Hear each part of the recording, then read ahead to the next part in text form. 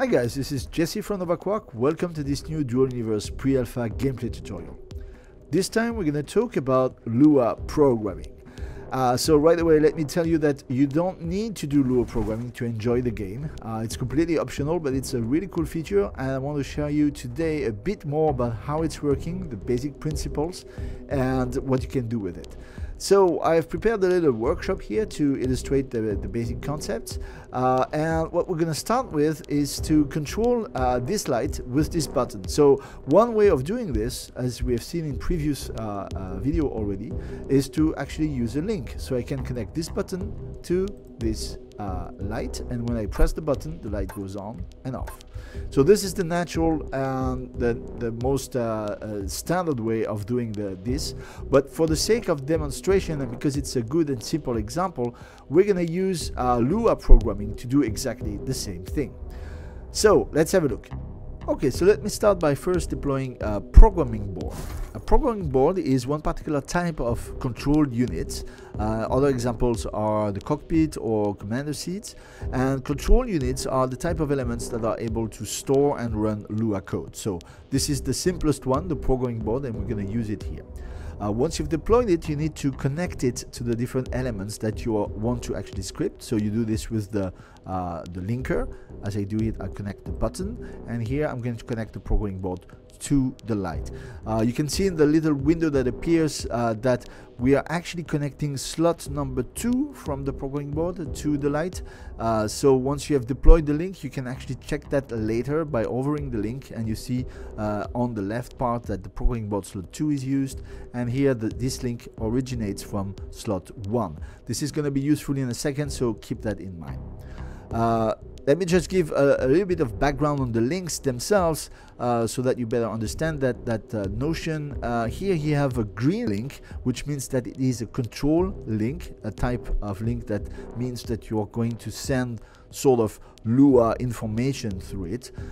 Just before we saw another type of link, which I'm going to redo here so that you can see it, which appears in blue, and this is a link that is transmitting signal. So it's a signal type of link.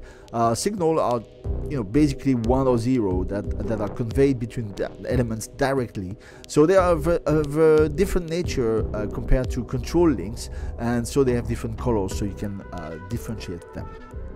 So let's take the signal link out, because we will connect those two guys through Lua directly. So once you've connected them, you're ready to actually open the Lua editor window.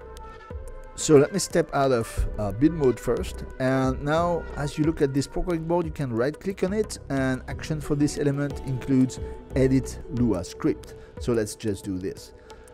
This window appears, so it's a bit scary maybe, but we're gonna get through it, and it's actually pretty simple once you get how it works.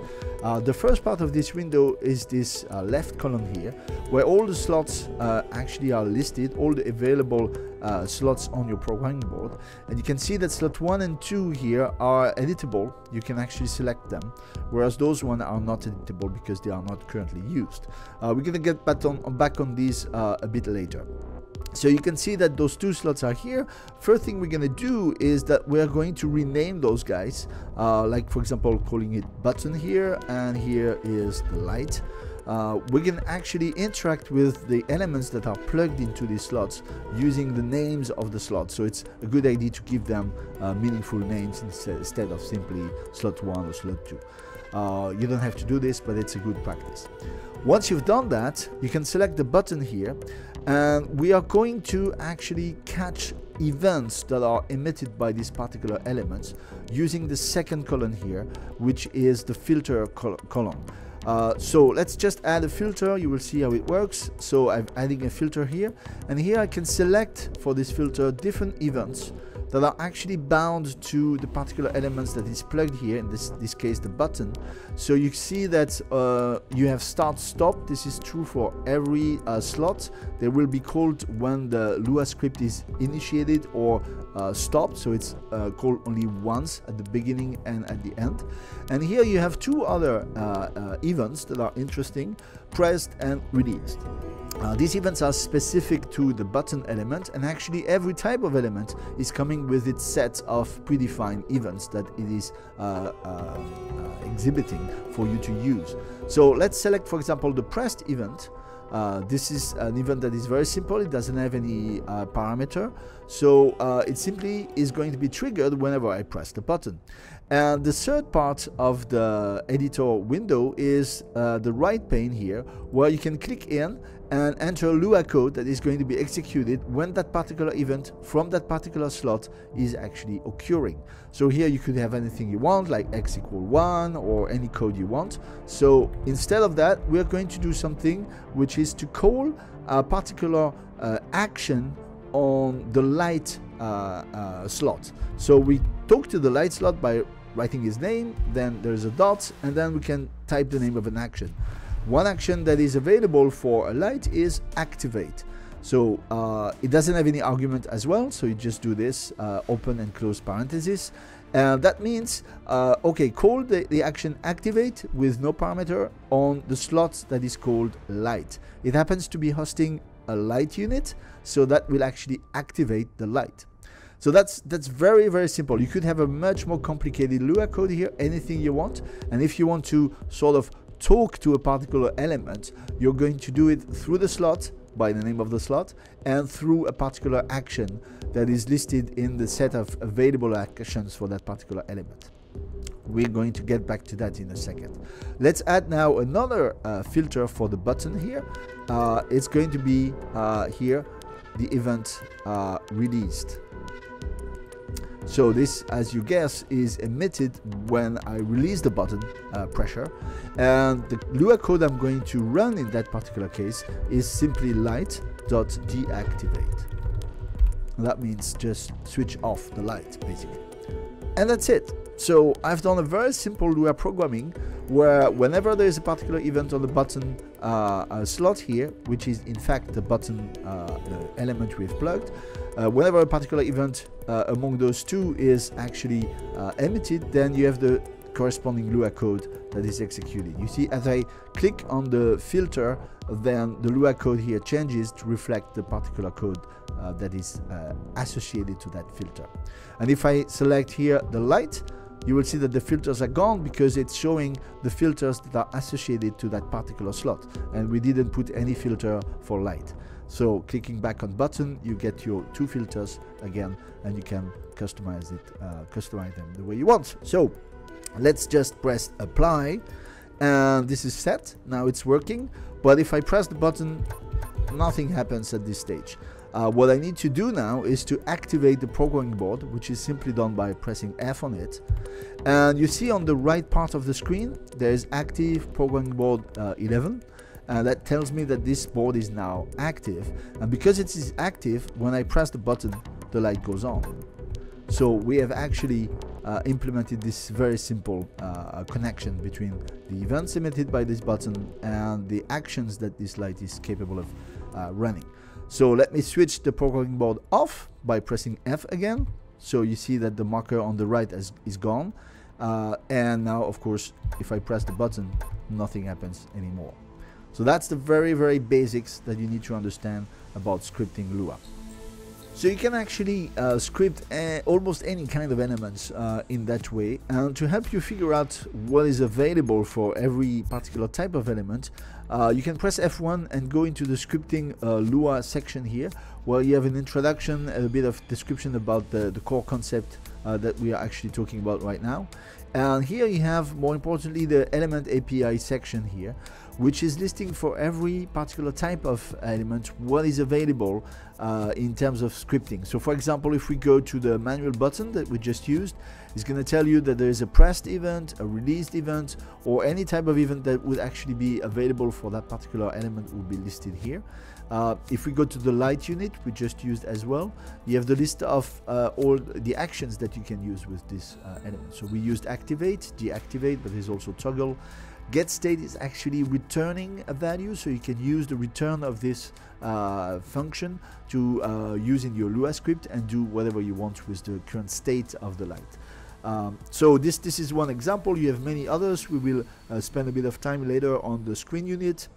But there's also, for example, telemeter that gives you the distance, door unit that you can activate, deactivate as well, and all sorts of things. So you can spend a bit of time looking into this to see what is the type of functions that are available at the moment in Lua scripting for every single type of elements that we have available in the game at the moment. So I'm going to press F1 again here, get back into the game, and let's now look at something a little bit more interesting than just connecting a button to a light, see what we can do with Lua scripting. So as you probably noticed, there's a screen unit over there, which can display, as you know, any type of text or HTML content. And well, the normal standard way of changing the content is to right click on the screen and go into this menu, so you can actually set the text or the HTML content or even the SVG content. So that will set a static content, but actually, as you can guess, you can also script this screen with Lua, and this is really cool because it means that you're able to create some dynamic content that will evolve as your Lua code is running. So let's have a look at how to do this. Let's get back into build mode, and we're going to link the programming board to the screen. It's going to get into slot number 3, and now that it is linked, let's go inside the Lua editor. As you can see here, we have a slot number 3 made available. We're going to rename this into screen. Here it is. And what we want to do in this little example is to set the content of the screen when we start the programming board and to something, and then set the content of the screen to something else when we stop the programming board. So to do this, we will catch actually the start and stop events. Let me introduce you to one of those mysterious slots over there. The first one is unit.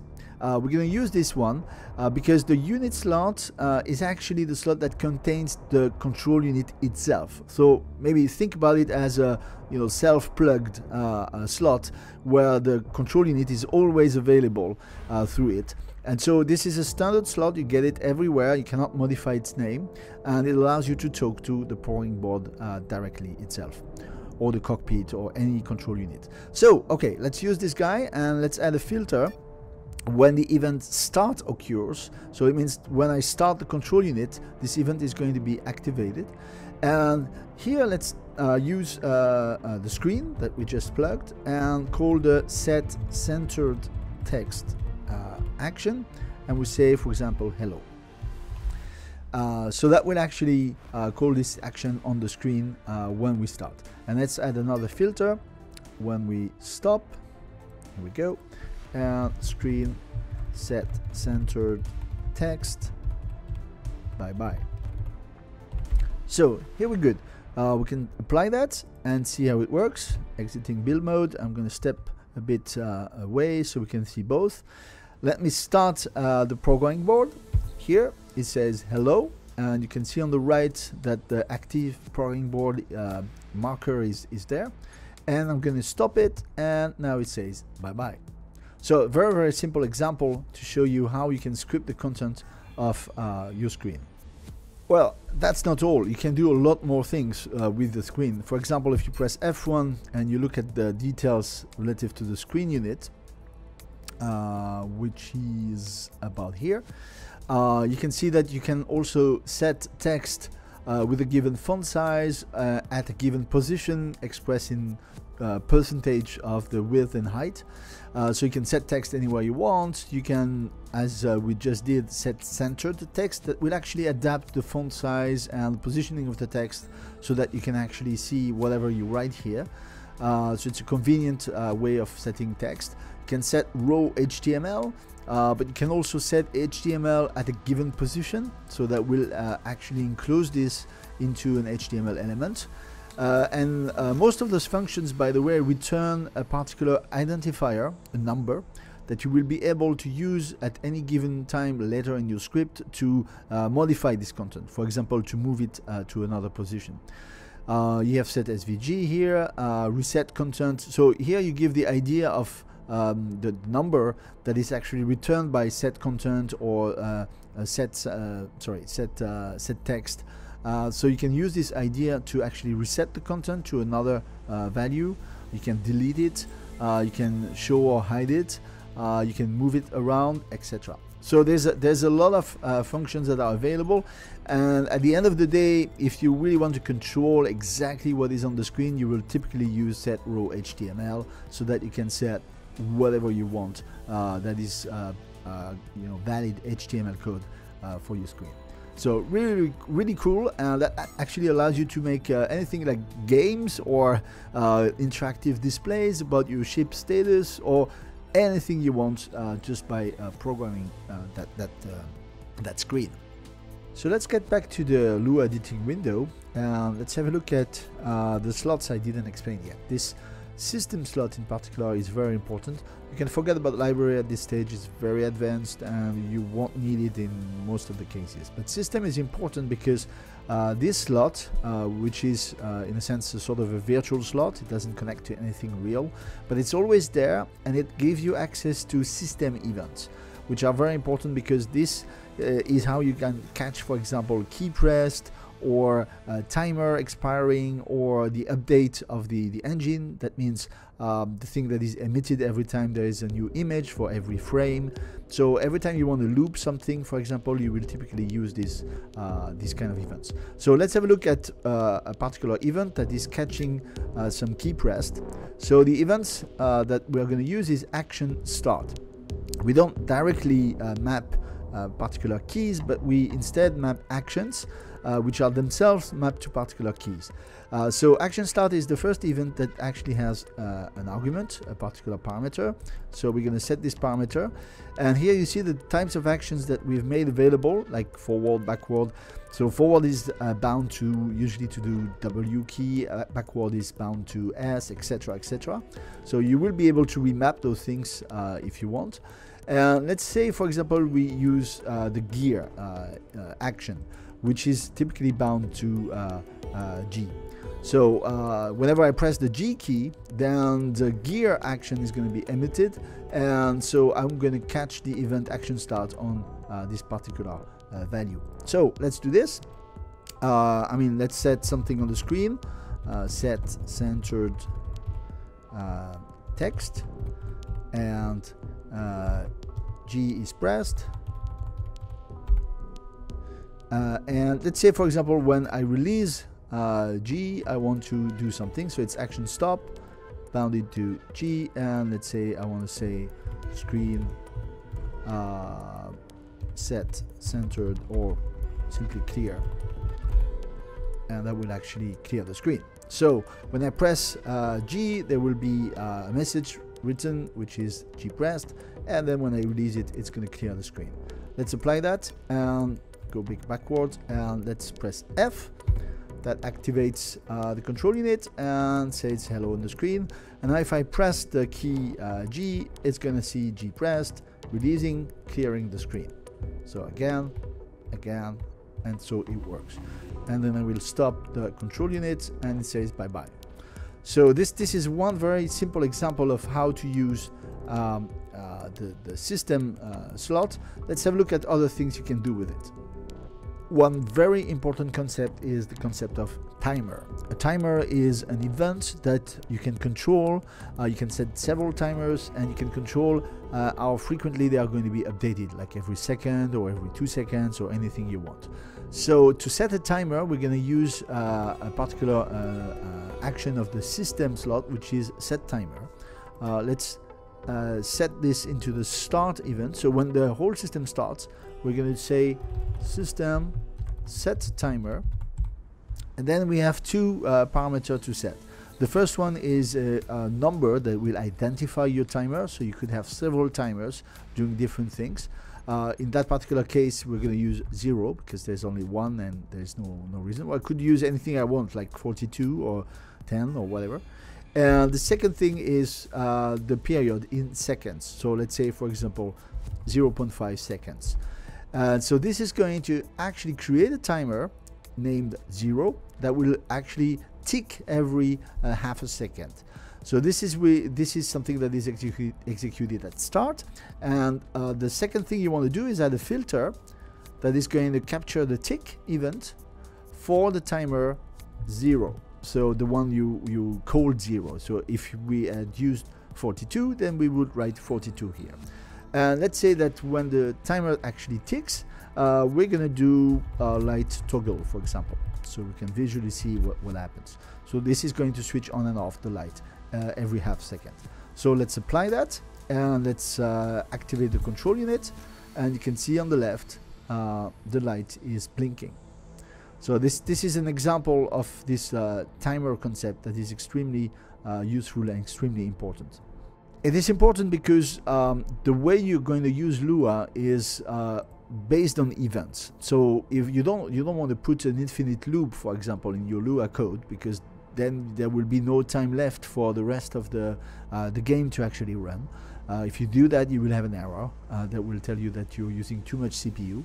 So the proper way of doing anything that has to be done on a regular basis is to actually do it with a timer. Or in a more extreme case, you could also add a filter to catch the event update, which is actually called at every frame. So be careful what you put here, because it's going to be executed between 30 and 60 times per second.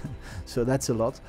So that's the usual way of doing things, is that you want to put a timer and catch it with a reasonable frequency that corresponds to the problem you're trying to solve. So now let's have a look at another cool feature that is available with a programming board. A programming board, just like any control unit, can be activated with signals. So let's say we're going to use here presence detector, so detection zone. So you know this particular element is triggering a signal whenever you're entering the volume that is visible here with this little effect. And so we're going to put one of those guys here. So that creates, we're going to activate the zone visibility so we can see it. So it means that when I enter the zone, this particular element is emitting a signal. And what we're going to do is that we're going to connect with the linker. We're going to connect this particular detector to the control unit. What that means is that when I'm entering this particular zone, the control unit will activate itself.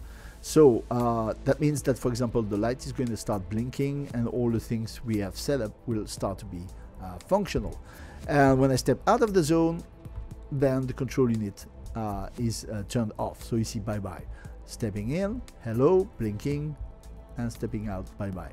So this is very interesting, so that you can actually start some complicated script whenever somebody is approaching a certain area, and the possibilities are very exciting on doing this. For example, you can display welcoming informations. This is how many of the tutorials that you're using in pre-alpha are made, and so it's an important feature. Well, to conclude, let me tell you about a very cool feature that we have implemented to actually allow you to share your particular Lua programming between each other. So it's very simple. You just right click on the particular control unit where you have put your Lua code, and you can do copy Lua configuration to clipboard. If you do that, then you will have the whole configuration copied into the clipboard, which you can then paste into a forum or an email or anything. So don't worry about what is in this string. It's an encoding that contains all the setup for your programming board. And the cool thing is that whoever receives this string can actually copy it to its clipboard and do the opposite action, paste Lua configuration from clipboard, and that will actually set exactly the same configuration on this programming board. So that's a way to share your programming with your friends. Of course, you need also to indicate what kind of wiring people need to do, so they need to connect the different elements so that the Lua script can operate on the different elements. But apart from that, everything else will be copied, and so it's a very simple way to exchange your creation.